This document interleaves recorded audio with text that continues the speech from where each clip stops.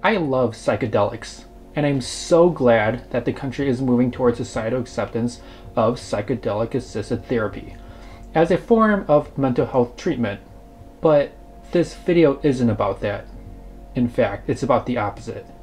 Psychedelics may have the potential to heal our minds, but as much good as they're capable of bringing, there's historical evidence pointing to its massively destructive potential. As the country inches closer and closer to widespread legalization of psychedelics, particularly psilocybin mushrooms, aka hallucinogenic mushrooms, I'm reminded of the consequences of the first time we saw a massive surge in demand for these magic mushrooms, as well as their prominent role in a literal genocide. This is something that nobody is talking about. I've read a lot of literature on psilocybin in preparation for this video, and what I'm about to tell you is just something writers everywhere are completely omitting. It's my hope that by talking about the forgotten history of magic mushrooms, we may avoid the mistakes of the past and help create a better, healthier future for us all. The story begins with Robert Gordon Wasson, also known simply as R. Gordon Wasson. He was a multimillionaire vice president of public relations at J.P. Morgan & Company, which is the predecessor to 3 of the largest international banks today: J.P. Morgan Chase, Morgan Stanley, and Deutsche Bank. Most people know him as the single person who brought the potential benefits of psilocybin to the Western world in a 1957 Life magazine expose. But what most people are unaware of is what happened in the immediate aftermath. While Wasson's famous article was published in 1957, the full story actually begins 30 years earlier in 1927. R. Gordon Wasson had just married Valentina Pavlovna Gherkin. While on their honeymoon, the couple perchance upon a wild batch of mushrooms. Valentina was excited to cook the mushrooms, but Robert, he feared poisoning and was not quite ready to become a widower just yet. He would later write, "I knew nothing about the fungal world, and felt that the less I knew about those putrid, treacherous excrescences, what the fuck are you pronouncing? Excrescence. Right. I knew nothing about the fungal world, and felt that the less I knew about those putrid, treacherous excrescents, the better. For her, they were things of grace, infinitely inviting to the perceptive mind. She insisted on gathering them. Laughing at my protests, mocking my horror, she brought a skirtful back to the lodge. She cleaned and cooked them. That evening she ate them, alone." So why was Valentina so eager to eat the batch of wild mushrooms, while Robert so fearful? The answer laid in their past.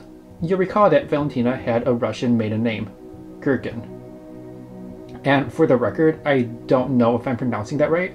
I've looked for pronunciations everywhere, but everybody else is literally just guessing. This Russian woman, Valentina Pavlovna Gherkin, I don't know if I pronounced that right, but she's not here to correct me, so it'll have to go as I said it. The point is, she was Russian. She was born in Russia to 2 Russian parents, and while she spent most of her childhood in the United States, her formative years were still under a heavy Russian influence. Wasson, derived from Watts, is an Anglo-Saxon name. R. Gordon Wasson's family originated in Britain. Both Robert and Valentina came from 2 completely different backgrounds, with 2 completely different perceptions of mushrooms. They coined the terms mycophiles and mycophobes. The myco prefix is derived from the Greek word myx, which means fungus. So mycology is a study of fungus, mycosis is a fungus-infected disease, and a mycoparasite is an organism able to enter a parasitic relationship with a piece of fungus. The philes root means love.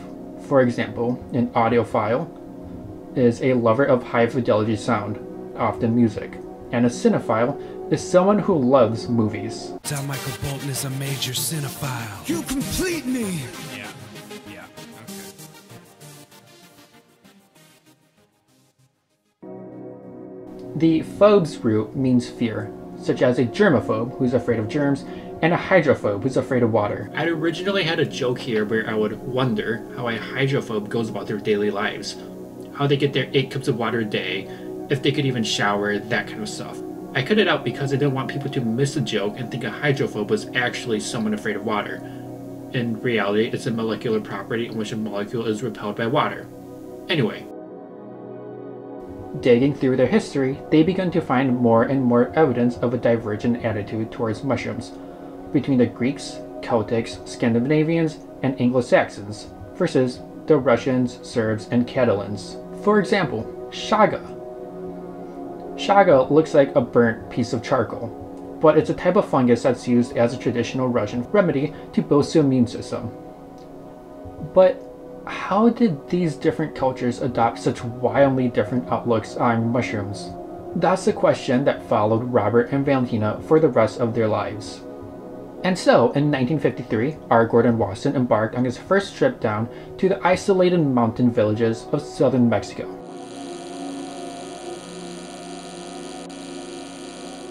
Mexico is split up into different states.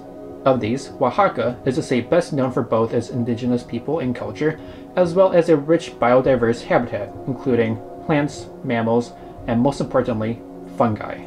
This could be why an informant tipped Wasson off that Huatula, a small village in the remote Oaxacan mountains, lived healers who practiced their craft with the help of native mushrooms. Wasson spent the better part of 5 years trampling around Oaxaca, searching for leads of a mushroom healer, but nobody was too eager to help. To explain why, we have to go back 500 years in time. Nobody expects the Spanish Inquisition!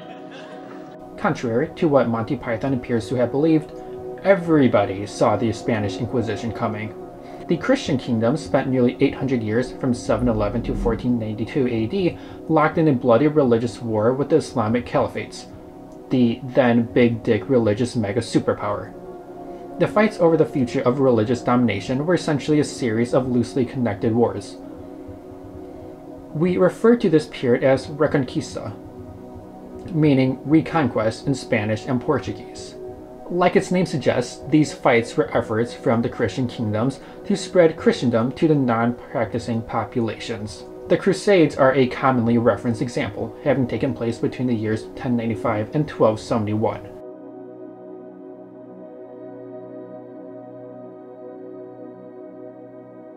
And the Christians were successful. The Spanish crown of Castile conquered the final Islamic state in 1492. Drunk off their big dicks and warmongering success of dominating the Islamic caliphates, the Catholics then turned their attention to the newly created Spanish territories. Most of these were still small colonies and still practiced local pagan religions. One of these was the Aztec Empire, located in present-day Mexico, where Oaxaca is located at. I'm sure most of you can see where this is going now. The Spanish Inquisition was an absolutely brutal period in history, when the Spanish Catholics looted, tortured, and killed their way through a 400-year-long mass religious conversion. Their preferred method of torture was a primitive waterboarding equivalent, where the victim would have a piece of cloth placed over their mouth before water gets poured on them, giving them the sensation of drowning, while still, according to the Inquisitors, being harmless and very safe.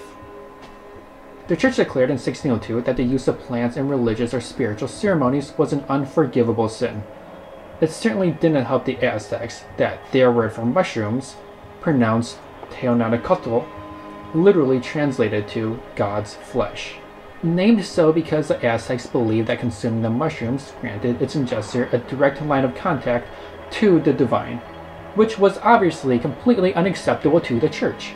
After all, the church derived its power from being the only institution with access to God.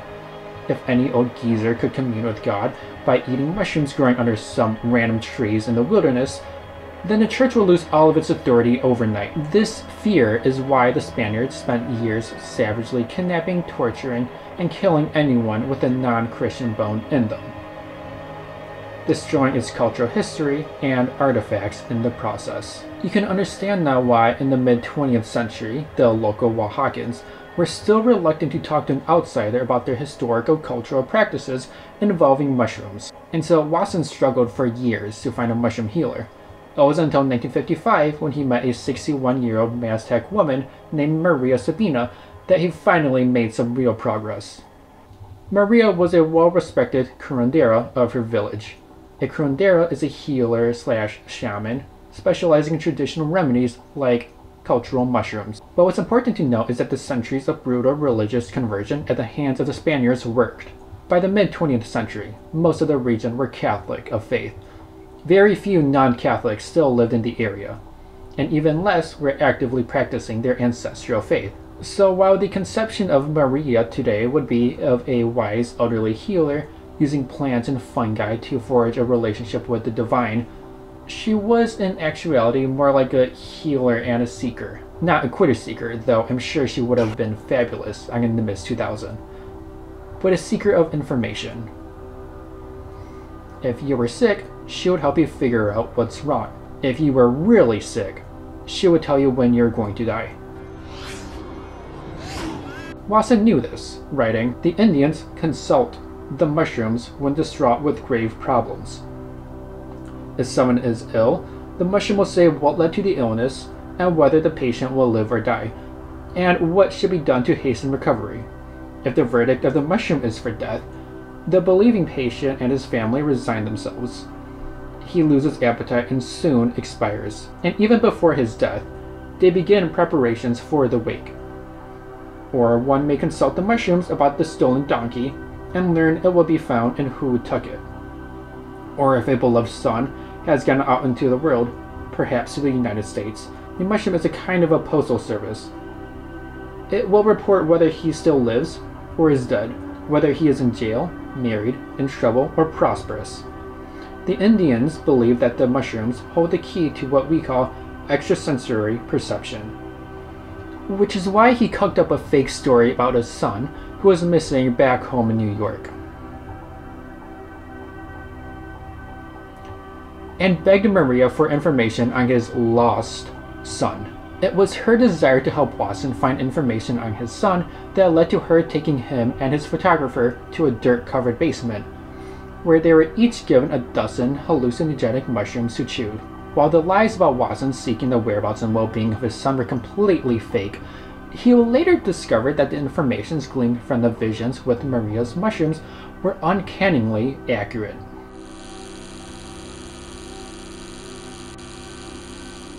The experience was chronicled in the 1957 Life magazine article, Seeking the Magic Mushroom, the last copy of which sold for an astonishing $300 on eBay. Thankfully for my Featherlight wallet and the research of this video, there are copies of this article online to read for free. Among the highlights of the article includes, I was viewing a world of which I was not a part and with which I could not establish contact. There I was, poised in space, a disembodied I, invisible, incorporeal, seeing but not seen. These visions were not blurred or uncertain. They were sharply focused, the lines and colors being so sharp that they seemed more real to me than anything I had ever seen with my own eyes. I felt that I was now seeing plain, whereas ordinary vision gives us an imperfect view. This was a mushroom speaking through her. Her being Maria Sabina. She had her name changed in the article to Ava Mendez for anonymity reasons. God's words. This was the oracle. The article included a photo with the caption, "A drawing of 16th century shows 3 mushrooms, a man eating them, and a god behind him, who is speaking through the mushroom." My immediate impression after reading Wasson's description with the mushrooms is that he really missed his calling of being a poet. Given the lofty, surreal account, I'm sure you won't find it too surprising that Seeking the Magic Mushroom went absolutely viral in the United States. Everybody wanted to try the hallucinogenic mushrooms and experience, including the musicians Bob Dylan, John Lennon, and Mick Jagger. I mean, who wouldn't want to channel God through their bodies? This massive influx of tourists completely devastated the population. The problem with all this emphasis on God and mysticism is that for the indigenous populations the mushrooms are taken from, the experience of the mushrooms wasn't about God and the universe. Again, at that point, the majority of the population were already Catholics. The mushroom's whole purpose was to heal the eater. The hallucinations were merely a side effect of the process. As the quiet village was transformed from a peaceful hamlet to a spiritual mecca for, in the words of Watson, hippies, psychopaths, adventurers, pseudo-research workers, the miscellaneous crews of society's dropouts. Previously, the mushrooms could only be gathered in the early morning before sunrise, in secret locations known only to the elders. Watson's 1957 Life magazine article created such a massive demand for the mushrooms that it created a black market within Huatula. The sudden surge of tourists led to a spike in crime, which was followed by ineffective new laws in an attempt to keep the area under some semblance of peace and order. Watson grew to deeply regret his role in the ruin of Huatula, lamenting in the 1970s New York Times article titled "Drugs, the Secret Mushroom," "What I have done gives me nightmares. I have unleashed on lovely Huatula a torrent of commercial exploitation of the vilest kind," and that the whole of the countryside is agog with the furtive movements of hippies, the comings and goings of the federalistas, the dogberries with their blundering efforts to root them out. I, Gordon Wasson, am held responsible for the end of a religious practice in Mesoamerica that goes back far, for a millennia. I've got no idea why everything Watson wrote sounded either lyrical or like a legal contract, but that regret pales in comparison to that of Maria Sabinas, the one who first introduced Watson, and subsequently the world, to the mushrooms in 1957.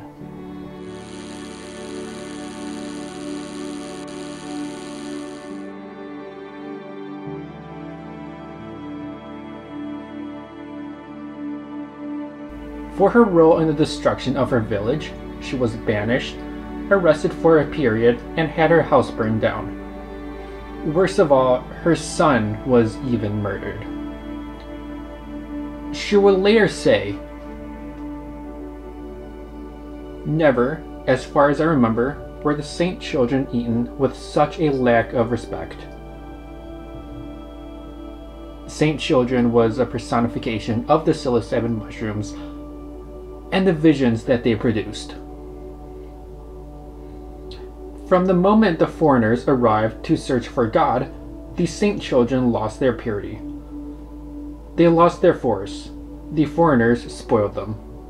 From now on, they won't be any good.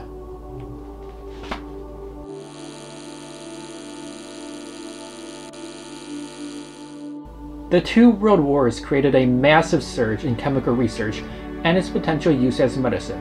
For example, what we know today as chemotherapy has its roots in the mustard gas used in the trenches of World War I. I did another video on that in the topic, link in the description down below. Investments into new pharmaceutical chemicals were especially popular, including the potential of new treatment to be used to treat mental illnesses.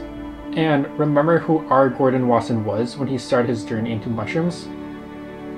Now, I'm not laying out any accusations. Nothing has ever been proved, but just look at the facts in the timeline and come up with your own conclusions. 1. After World War II, investment firms started looking to new chemical pharmaceuticals. 2. A prominent investment banker marries a Russian woman who grew up being exposed to alternate Russian folk medicine. 3. On their honeymoon, the newlywed couple found a wild batch of mushrooms.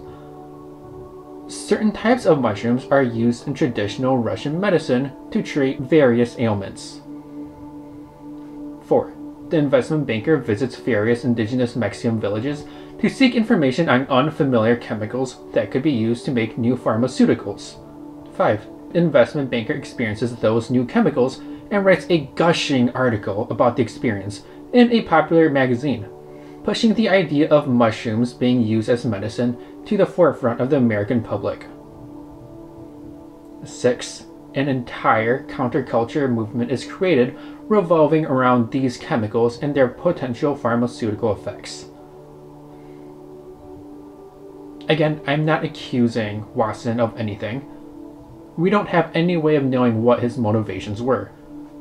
And even if he was initially driven by the thought of his bank seeding early investments into new pharmaceutical industry, it's pretty clear that he ended up regretting exposing the mushrooms to the Western world, which I guess is a good sentiment, but it doesn't change the fact that communities were destroyed and lives were lost.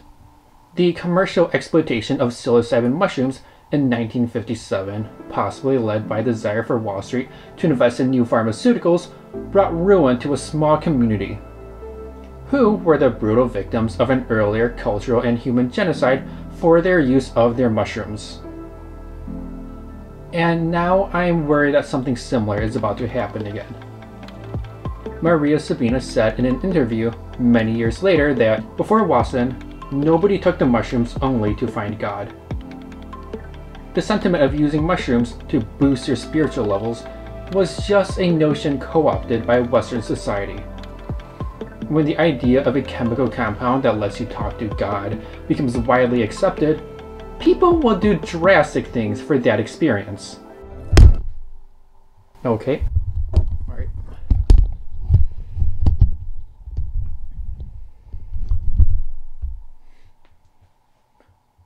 A rural village probably won't be destroyed this time. In all likelihood, no one will be banished from the only home they knew. Nobody would die, and no houses will be set on fire. Hopefully. But let's be frank, if recent events have taught us anything, it's that the average American isn't exactly level-headed. I know you might be rolling your eyes right now at the suggestion that we could have a repeat of 1957. But there's already some evidence of opportunists abusing the properties of psilocybin mushrooms for their own personal benefits at the expense of the community around them, which I'll talk about in an upcoming video.